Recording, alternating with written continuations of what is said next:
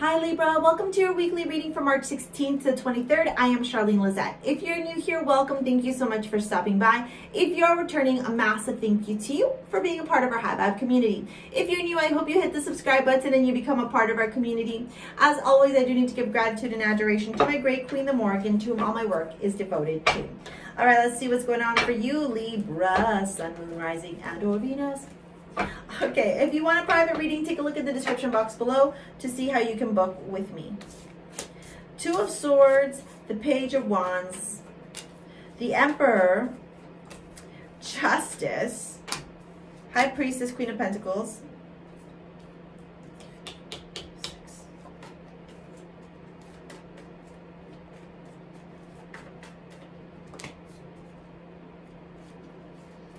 Libra.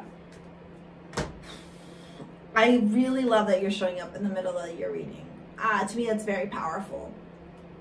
It tells me, one, that you're in your power. Two, that you're in control of this situation. Three, that regardless of the big shifts that you're going to be experiencing, potentially around your career, your home life, your finances, your intuition, your emotions, whether or not you're moving forward or not, in either like moving homes, moving careers, moving jobs, moving any type of movement forward, you're willing to make the hard decision. The Two of Swords tells me that there is some choice, a decision that you're going to have to make, and it might feel a little bit icky and uncomfortable. Maybe like you don't want to face the truth, but you have to, and you know that. And so as you progress over to the Page of Wands, what I am picking up on very clearly here is that this message will come through for you, that'll kind of ignite you, that'll kind of turn around and tell you're going to be thinking like, yeah, you know what, I need to do this. It's time. I need to do this. I can't be afraid anymore. I can't be in denial anymore. I can't be like unknowing anymore.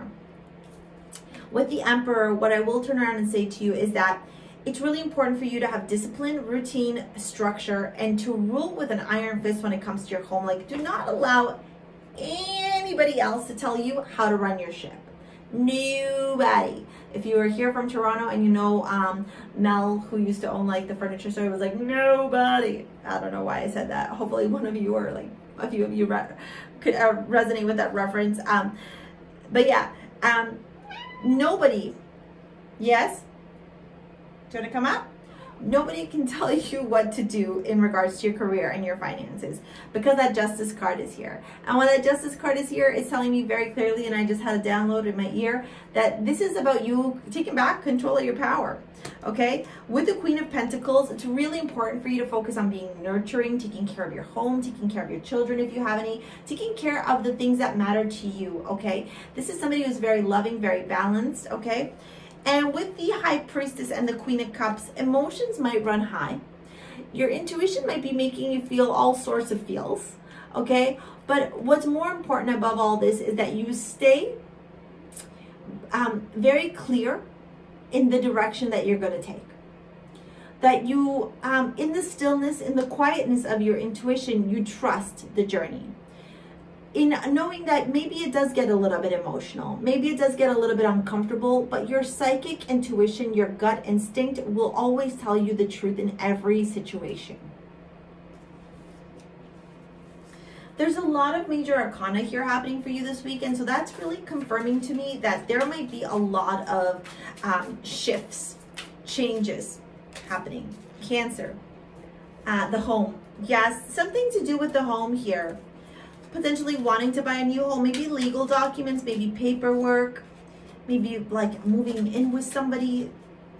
You got the Knight of Pentacles, the Six of Swords, the Queen of Cups. Yeah, you got the Queen of Cups too, and the Four of Wands.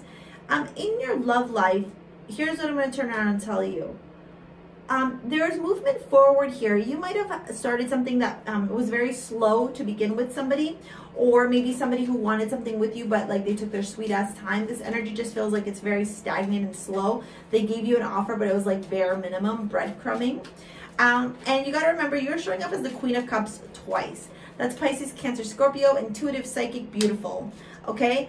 And so if this person is not giving you the stability, the commitment, what you were looking for, the structure in your home life, if they're not balanced, emotionally deep-rooted, and nurturing, then you need to tell them to fuck off. They don't belong in your life, okay?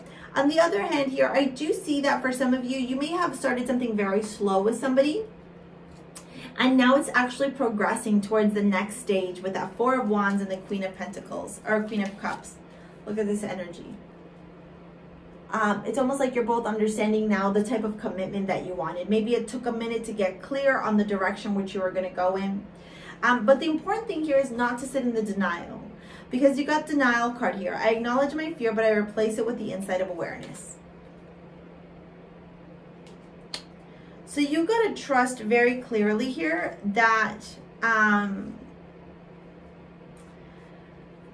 that you know what you're doing, and that nobody else knows how to manage your life, your home, your family, your kids other than you. And that if you want to make a move forward, Libra, do it. That you are entitled and have every right to design, create, and live the life that you've always wanted. All right? All right, Libra, that is your weekly reading. Let me know what you thought of it in the comments below. Subscribe if you haven't already. If you're interested in either a live or pre-recorded service, or to shop at STARSEA Jewels, your modern day amulets, go take a look at the description box below.